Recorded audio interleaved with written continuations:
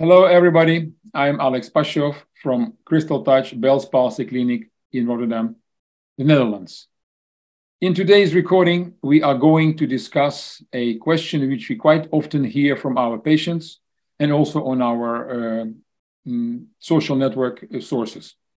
And the question is, why facial exercises are not very effective against synkinesis? It's a very, very interesting and extremely important question. Why?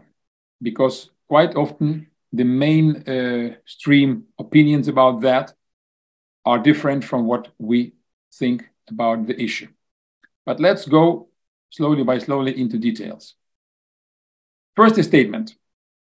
Synkinesis, in our opinion, are not caused by your facial muscles nor by your facial nerve. In our opinion, the facial exercises which are quite often recommended or almost every time is used for rehabilitation of patients after facial palsy are reminding me rehabilitation measures that are very correctly applied to the patients after stroke. When stroke happens, part of the brain becomes damaged, so that part of the brain cannot manage the body movements anymore because it just simply does not exist anymore. So it makes all sense to try to reproduce certain movements so that the uninjured, intact parts of the brain using neuroplasticity would take over the functions, or at least partly, from the injured by the stroke areas of our brain, or for that matter, of motor cortex. In the case of facial paralysis, neither the brain nor the muscles have not sustained any injuries. The only thing which has been compromised is the wire connecting them. So the mimetic patterns in our brain remain intact. The muscles are also remain intact.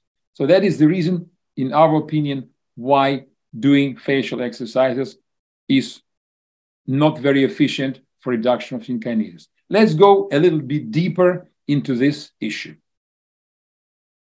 As you probably have noticed many times, maybe didn't realize it really, but at any given moment, our face resembles a screen on which two beamers are projecting their pictures. Not one, two. First one is the mimetic picture or the structured mimetic signals, which are guided only by the intensity and color of the experienced emotions. The source of that spectrum of signals is our limbic system, or the factory of emotions. That's one picture. The second picture is dictated by our voluntary efforts to produce facial expressions. For example, when somebody wants to make a smile, fake. Surprise, fake. Why? Because our voluntary part that can allow us to move the face in a certain way is not developed by evolution to reflect our emotional state, our emotional condition.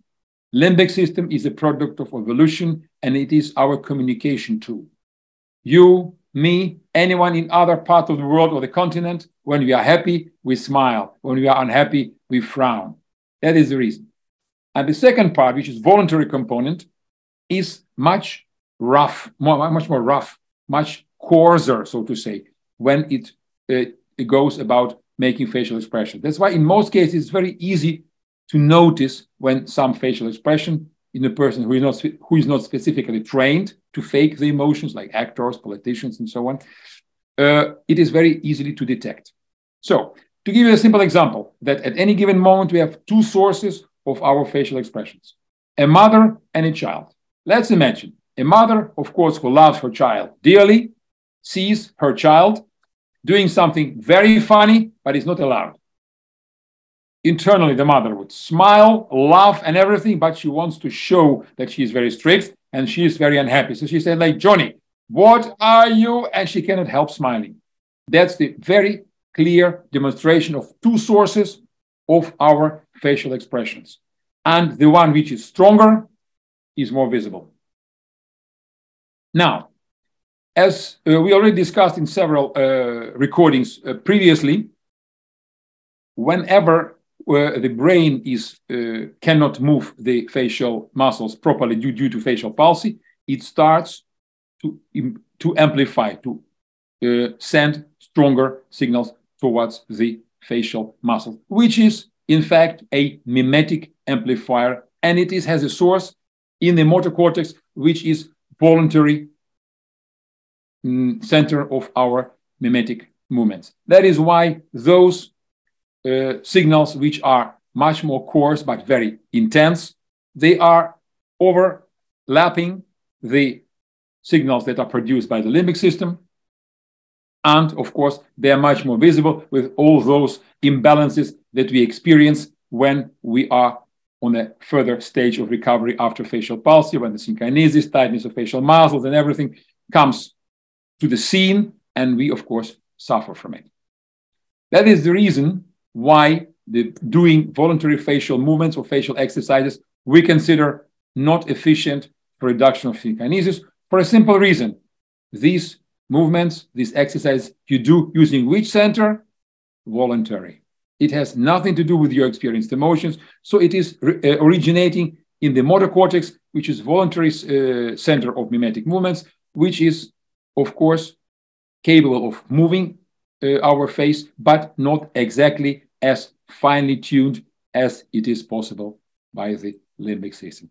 That is the reason why at least doing facial exercises, in our opinion, brings no results, or in some cases, it can even increase the intensity of synkinesis because the brain is trying too hard to move your face, whereas it is unnecessary. And when it's trying too hard, it inevitably engages other muscles which absolutely have nothing to do with intended facial expression.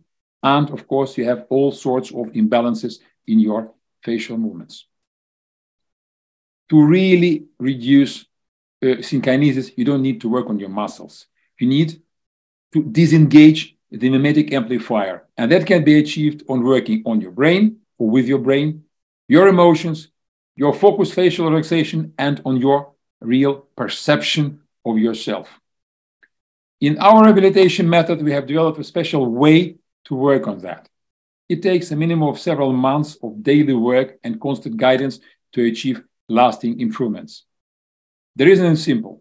You need to change the habit, or in this specific case, to remind the brain of its good old habit of moving your face without effort. We work with each and every patient individually based on his or her experience, history of this functional disorder, emotional structure, and so on and so on. So that is what I wanted to share with you today. And if you want to make the next step in the direction of your recovery, please do not hesitate to contact us via the website or register for the online video consultation. Thank you.